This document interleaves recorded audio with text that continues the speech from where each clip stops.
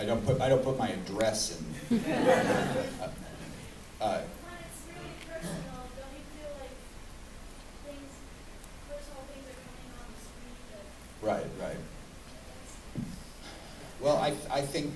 well, that's a problem for every artist, whether you're writing books or, yeah. you know, I mean, how much you're going to reveal if you're doing your parents or your relationship with your wife or your girlfriend. But, you know, you're an artist, you're trying to tell the truth, so you expose yourself. And yeah, that's the only way you can do it.